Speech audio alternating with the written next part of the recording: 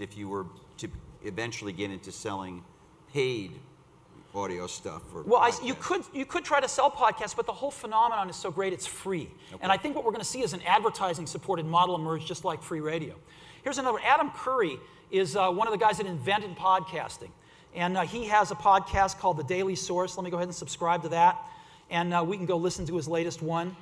Just click on it. Your daily source code, show number 180. Something remarkable is happening here. Radio is springing free of the regulated gatekeepers who've managed what you can hear since radio was invented. It's jumping into the hands of anyone at all with something or nothing to say. With $16 million worth of airplay strapped to my ass, then the next generation radio content in my ears. We don't need no stinking transmitter. I like to think I'm flying into the future.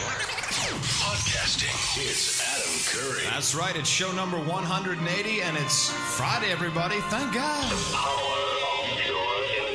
I've actually had to restart the show 3 times. My Mac has been acting up like a motherfucker. I don't know what's going on. I think it's something to do with the file system. Okay. Now,